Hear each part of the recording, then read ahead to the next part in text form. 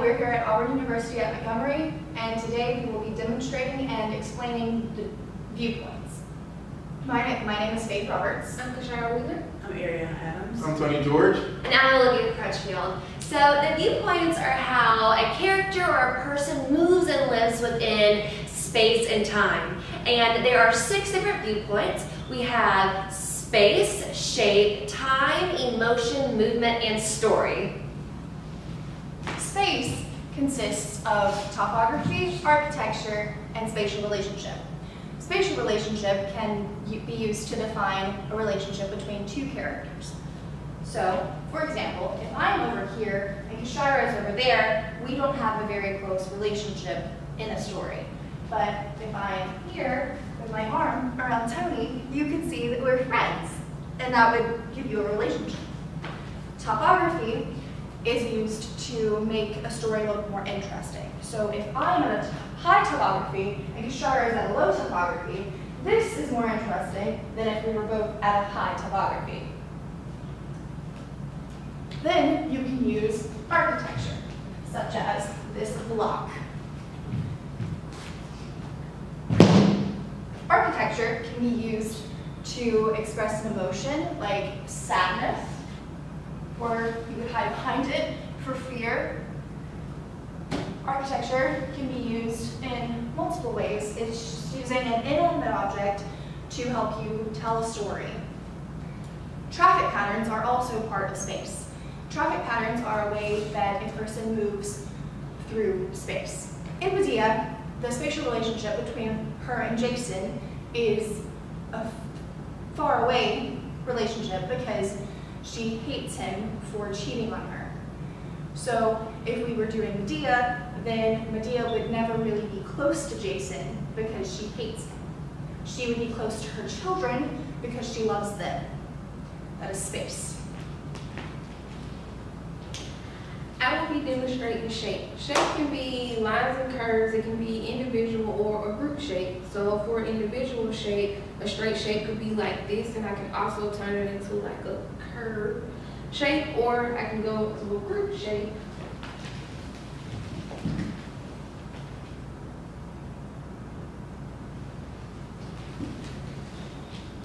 So for my monologue, Hits and Turn by Percival Wilde, my character would mainly have a straight shape. She's mainly straight up and just like focused on like what she's angry about, basically.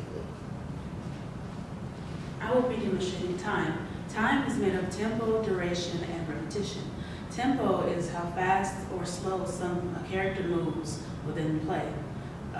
Duration is how long they will be doing something, as if I was moving very slow or very fast and repeating it. And repetition is also a part of this, as I was still repeating what I was doing.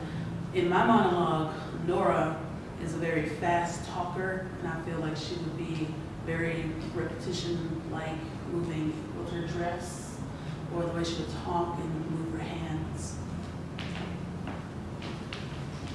So for emotions, there are 8 emotions that you can express. There is happiness, sadness, love, rage, awe, disgust, might, and fear. For those emotions, they help you to express whatever that character is feeling, and you go into those emotions from a state of bliss. A state of bliss is just a state of neutrality that you use to come back to so that you can drop out of the emotion that you're feeling. Going into the emotion, though, you have to find a trigger. A trigger is just an image that's in your head or that you think of to try to get you there to express that emotion. So if you just close your eyes and you just think about whatever it is that makes you angry, and you have to find out where it enters, and where it enters at, whether it be your fingers or your chest or anywhere, that is your entry point. An entry point is just a place on your body where you first feel the eruption of that emotion. And then it just courses through your whole body until you feel it everywhere, until you feel the anger everywhere, and then you go back to a state of bliss. And those are the emotions. Inside of my monologue, Paul, he is kind of like 2 characters. He is the suave character, and then he is the angry ex-convict. Now, the ex-convict displays a lot of rage and a lot of fear inside of the play because he's scared he's going to be found out. He's always angry at the assistant he's working for, those kinds of things. But when he's Paul Poitier, he's suave, he is always happy, and he's always has might, and he's always confident in himself, and that's how it's displayed throughout the entire monologue. Thank you. So movement is our fifth viewpoint. So within movement, we have kinesthetic delight and kinesthetic response. So kinesthetic delight is an internal stimulus that your body reacts to really get you in that state of satisfaction. So a kinesthetic delight might be a yawn, or it might be that stretch you take in the morning when you first wake up because it makes you feel really good. And a kinesthetic response is an external stimulus that your body reacts to. So me whipping around to their clapping is a kinesthetic response. So in my monologue from the play Pretty Theft, Allegra yells at her father while he is on his deathbed. And I would say that would be a kinesthetic delight because she has all that anger inside of her, so her body is physically making her yell and get louder and louder and cuss and just really go at him. And I would consider that a kinesthetic delight within my play. So the next viewpoint, or our sixth viewpoint, is story. And story begins with gestures. So first, with gestures, you have your pedestrian gestures. Your pedestrian gestures is just a way that anyone would stand. All of the ways these people are standing, they're all pedestrian gestures. They're just things that you would see and you wouldn't think twice about. You would just see them as a way of characterizing who that person is. And then you have your communicative gestures. It is just the way that you would communicate something to someone else. Pointing, stopping, waving at someone, waving someone off. All of those are communicative gestures. And then you have your expressive gestures. Your expressive gestures are things that you just would not normally see in an everyday place.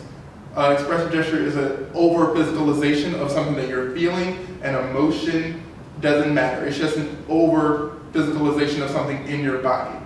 And everyone stop. So from this, you will get into story. Story is something that you would see on stage that gives you a way to express all of the viewpoints.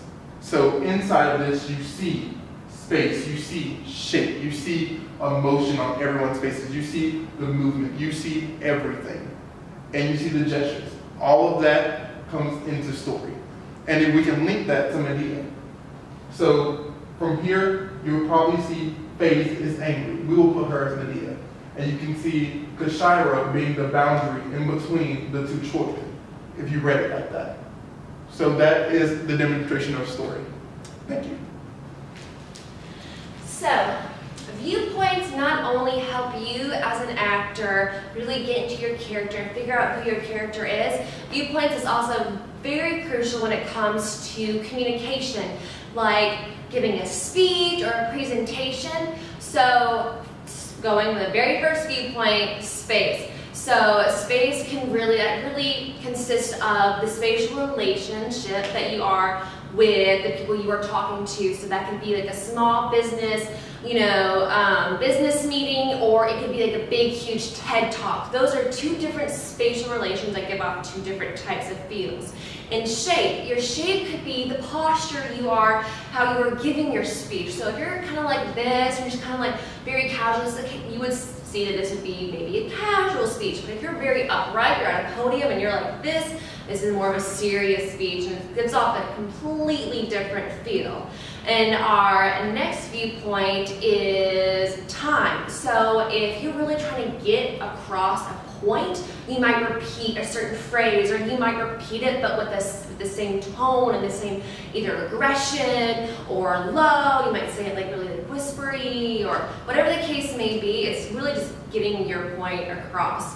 And then we have emotion. So if you are giving a speech about a disease or something that's taken millions of lives, you're not going to do it with you're not going to do a lot of pep in your step and a lot of woohoo. You're going to change your emotion based on what you're talking about. And movement or kinesthetic response and delight, that can be the reaction of the audience or whoever you're talking to when giving that speech. So if you see they're not really interacting with you, you can change that response and make, and change how you are giving your speech. And then story, that kind of goes into the order, your talking points that can go into basically, the chronological order of what you were talking about when giving your presentation. So that was the Viewpoints. Thank you. Thank you. Thank you. I feel like that went really well. Did anyone else? Good.